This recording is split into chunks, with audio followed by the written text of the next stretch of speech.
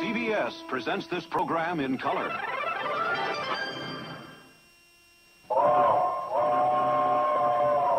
Come ride the little train that is rolling down the tracks to the junction.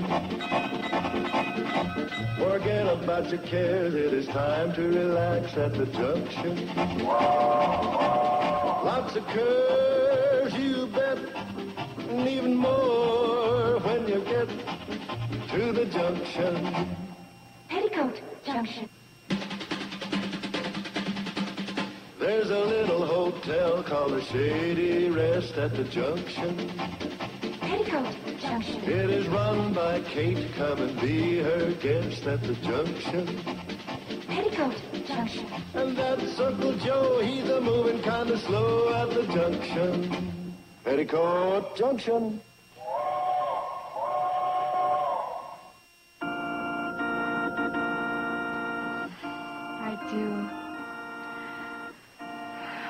I do. Oh, I love it. It's so beautiful.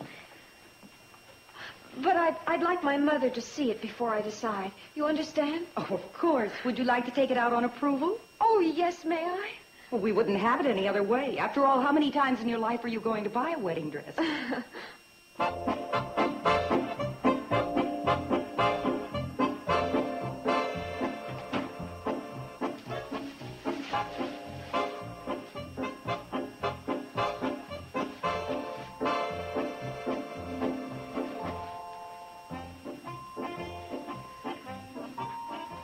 Oh, Bill, I just hope that she'll be half as happy as I was in this dress. Your pin. I never took it off. Needs a little alteration. Don't laugh. I was practically her size in those days.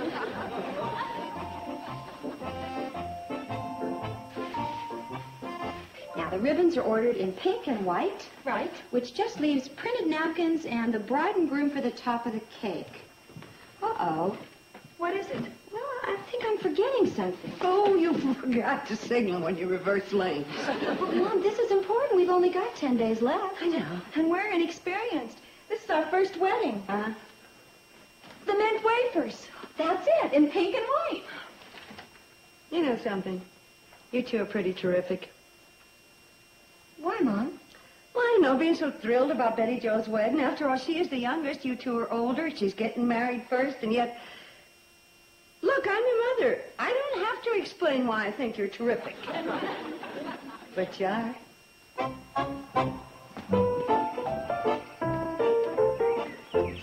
I found it. I found it. You found what, dear? My wedding dress. Oh? It's just what I've been looking for. Steve had to fly into Riverdale on business, and while we were there, I checked out all the stores. I found this at Emerson's, and they let me take it home on approval. I know you'll love it. I just know you will. Well, if it's what you want, dear, I'm sure I will. Oh, where are you going? What's that? Oh, this is some curtain material I found. I was going to take it to Miss Walker and have her make them because we're so busy and everything. Oh, well, I wanted you to see this right away. That can wait, can it? Oh, sure, dear. This can wait. Ready down there? Yes, we're ready. Okay, here goes. Dum da dum, dum dum da dum, dum dum da dum. Betty Jo, you look beautiful. What do you think, Mom? It's lovely, truly lovely. It's so beautiful I could cry. Me too. Well, you better not. You've only got it on approval. Not anymore. Oh, it's mine, isn't it, Mom? Of course, dear. It's yours. Boy,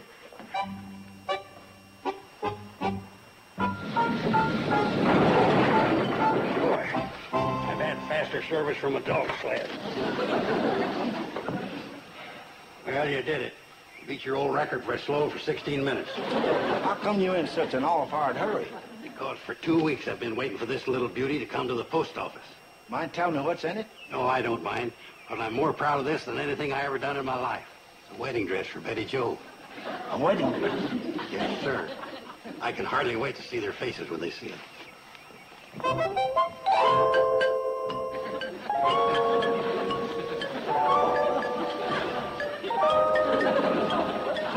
you are, Betty Jo. It's your wedding dress. Ain't she a beaut? Yes, she is a beaut, all right. That sunflower was my idea. Gives it a certain touch. It sure does. You know, I went through 6 catalogs before I found just what I wanted. Wear it in good health and with my blessing. Oh, Uncle Joe, you shouldn't have done it. Don't worry your pretty little head. That hunting rifle I was saving up for can wait another season. I made up my mind there was no sacrifice too great for one of my favorite nieces on the biggest day of her life. Uncle Joe, this is a wonderful gesture on your part, but I think you should know... Not now, Mom. Yeah, Kate, hold that mushy stuff. There'll be enough of that at the wedding. Glad you liked it, youngin'. We're going to have to tell him sometime. Oh, Mom, I'd rather die than hurt Uncle Joe's feelings. Well, you can't wear that thing in the wedding. There hasn't been a gown like that since Ma married Pa Kettle. What can I do? Well, you and Steve could run off, elope to Niagara Falls. Say, that's an idea. Oh, no, you don't. You're not going to beat your mother out of a wedding. Can't you think of anything? Wait a minute, I forgot. The champ is arriving this afternoon. Huh? Cousin May. Yeah. When it comes to men, she's pretty good with the soft soap. Pretty good? Honey, she's the worldwide distributor. Yeah? Well, for God's sakes, Kate's cousin May, right? Right, son. Who might you be? Well, I'm Sam. Sam Drucker. You're fooling. Oh, no, I never fool about that. Well, I declare, I remembered you as a bald man.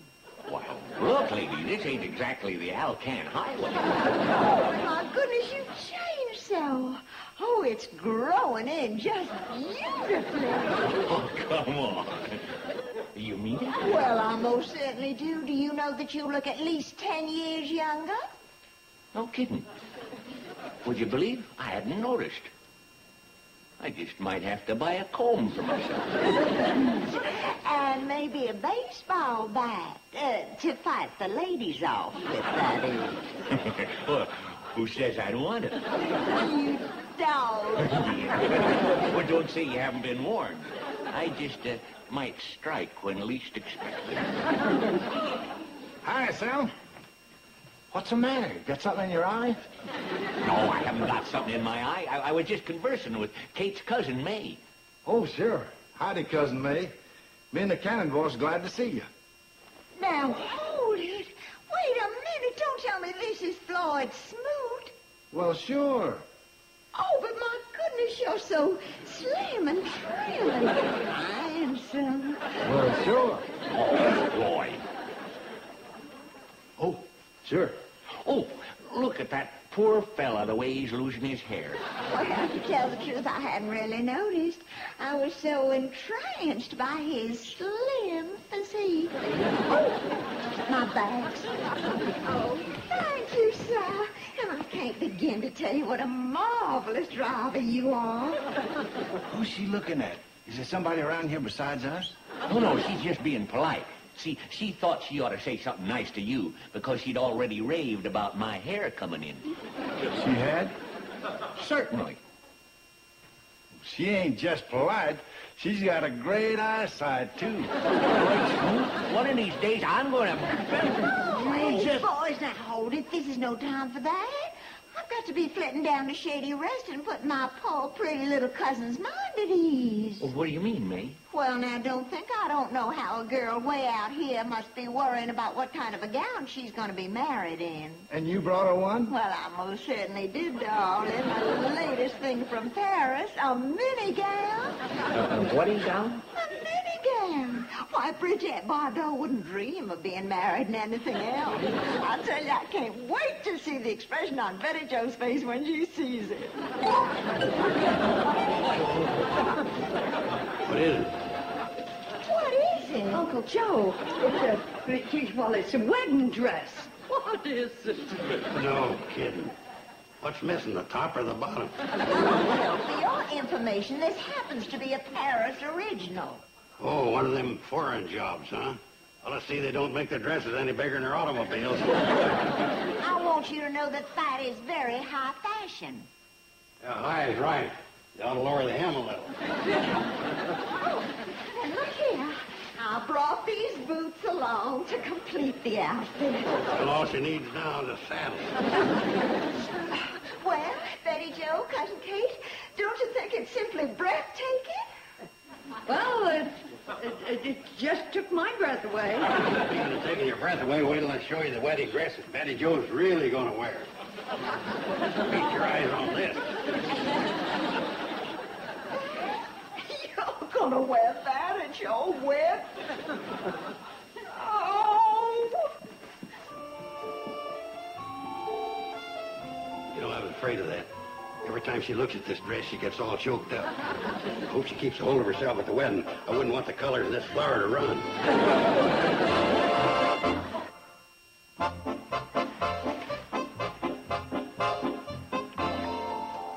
You were right, Bill. You always did scold me for planning on things too much.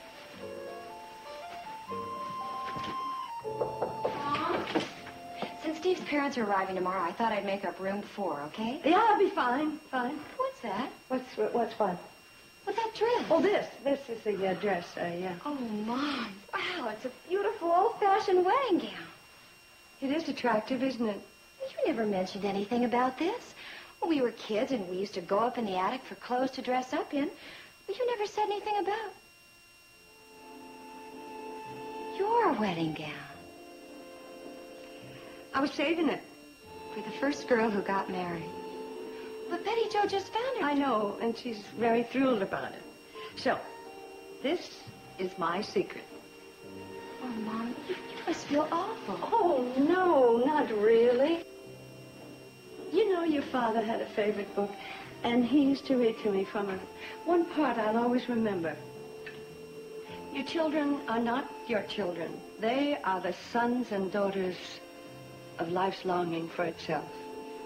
You may give them your love, but you may not give them your thoughts, for they have their own thoughts.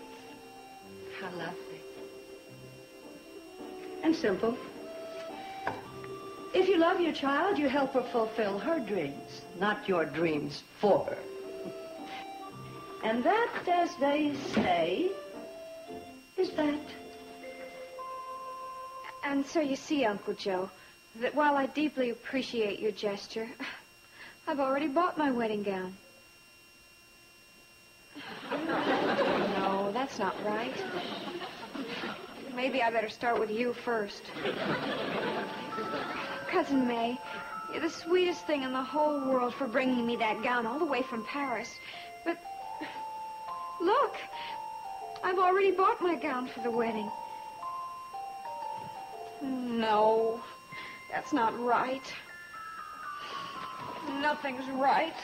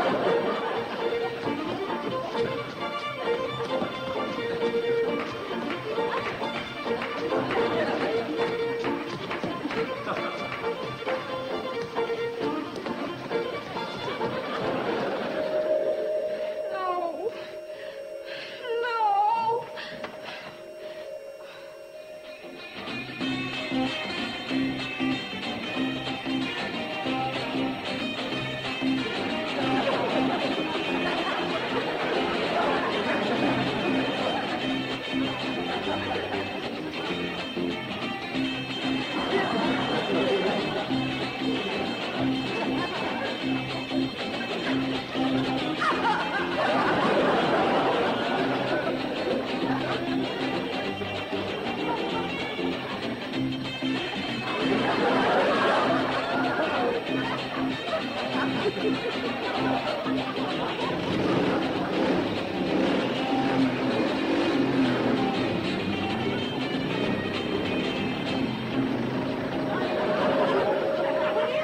wrong? Nightmares. Nothing was right. Oh, Billie Jo, no matter what I do, my wedding's gonna hurt someone. Maybe not. Now, I suppose I shouldn't tell you this, but... Well, I think there's something you ought to know. Now, listen. Well, of course I understand, darling, but why didn't you say something before? Boy, if they gave prizes for being a dumb cluck, I'd be the head quack on a duck farm. Of course it's all right. As a matter of fact, it's more than all right. It's the way it should be.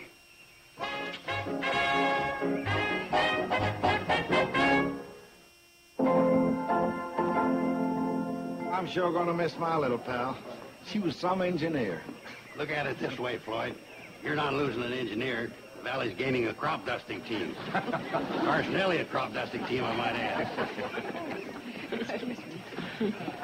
So glad you could come. We'll see you at the reception. I understand there was quite a commotion over the wedding gown. How did it finally work out? Betty Jo's wearing the one she got from the store. Donald, it's time to go into church. Oh, we'll see you later. It's about that time.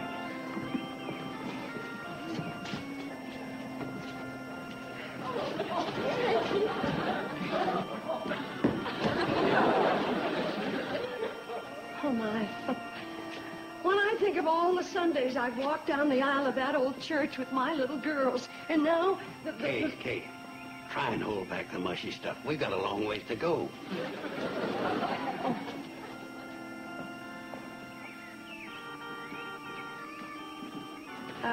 You can drop me off here. You've got more important work to do. Barney?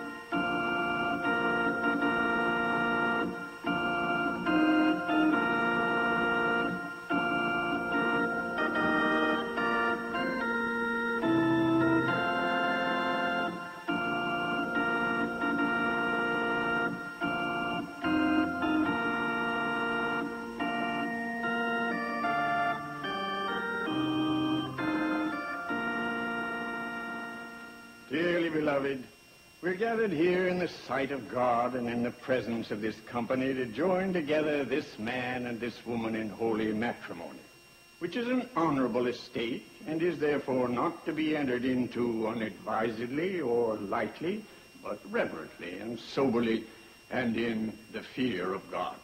Into this holy estate, these two persons present come now to be joined. In token of your careful consideration of the obligations of marriage and of your free and lawful choice of each other as partners for life, you will now please join your right hands. And repeat after me. I, Stephen. I, Stephen. Take thee, Betty Jo. Take thee, Betty Jo. To be my wedded wife. To be my wedded wife. To have and to hold. To have and to hold. From this day forward. From this day forward. For better, for worse. For better, for worse. For richer, for poorer. For richer, for poorer. In sickness and in health. In sickness and in health. To love and to cherish. To love and to cherish. Till death do us part. Till death do us part. I, Betty Jo, I, Betty Jo, take thee, Stephen, take thee, Stephen, to be my wedded husband, to be my wedded husband, to have and to hold, to have and to hold, from this day forward, from this day forward, for better, for worse, for better, for worse, for richer, for poorer, for richer, for poorer, in sickness and in health, in sickness and in health, to love and to cherish, to love and to cherish, till death do us part. till death do us part. These rings, the emblem of eternal friendship, are given and received as the visible sign of your mutual pledges.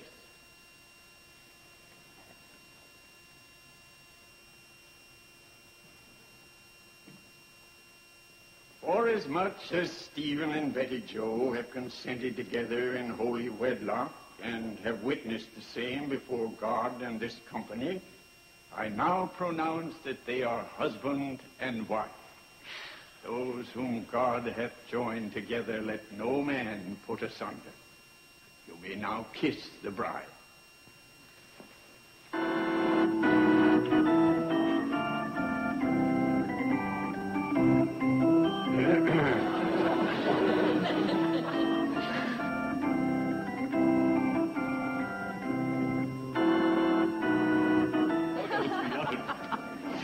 Son, Betty Jo, I'm so happy for you. Son, you've got a real prize. Now be good to her. Oh, hold it, everybody. Say cheese. And did you see her pearl earring? Real French antiques. I gave them to her for something. Oh, she was so lovely. Our little tomboy sister. She was wearing the perfume that we gave her for something new. Son of a gun.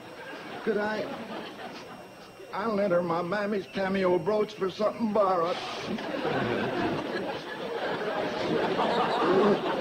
What did you get for Uncle Joe? Something blue. Well, what was it? Oh, there was this souvenir I happened to have. Silly thing. I felt it was just right for Betty Jo.